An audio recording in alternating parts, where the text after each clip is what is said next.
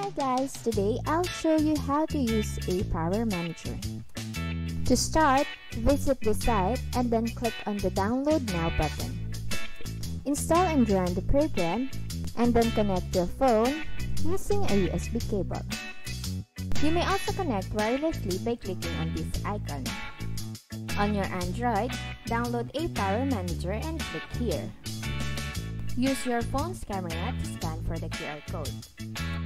Once connected, you can now see the interface of the program.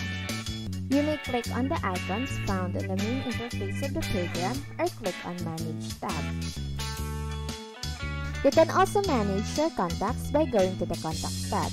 You can add new contacts,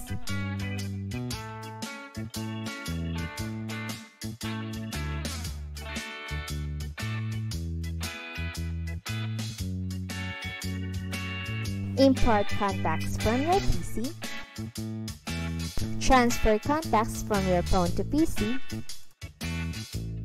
and delete existing ones. You may also send message by going to the Messages tab.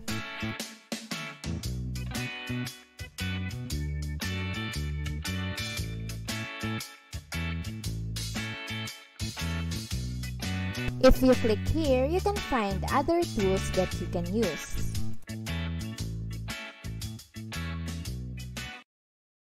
Hi! In this guide, I'm going to show you how to backup and restore phone using Apower Manager.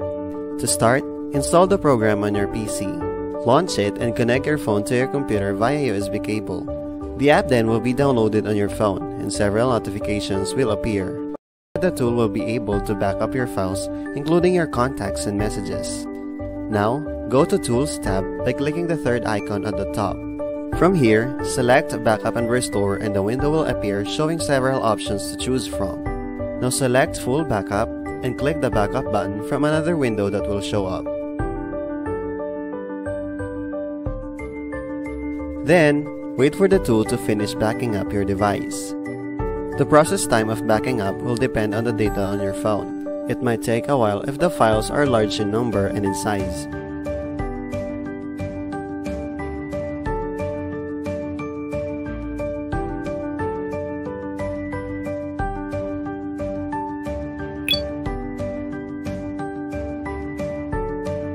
Once done, you may check out the backup file by going to Manage Full Backup Data from the Tools tab. Click on your backup file and click the View button. Here you will see all your files such as contacts, messages, and other media content.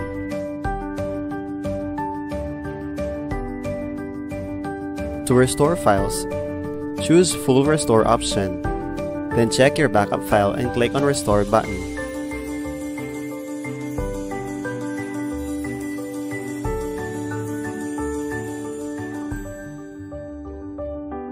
After that, go back to My Device tab and click this button to disconnect. And that's how you backup and restore phone. Thank you for watching.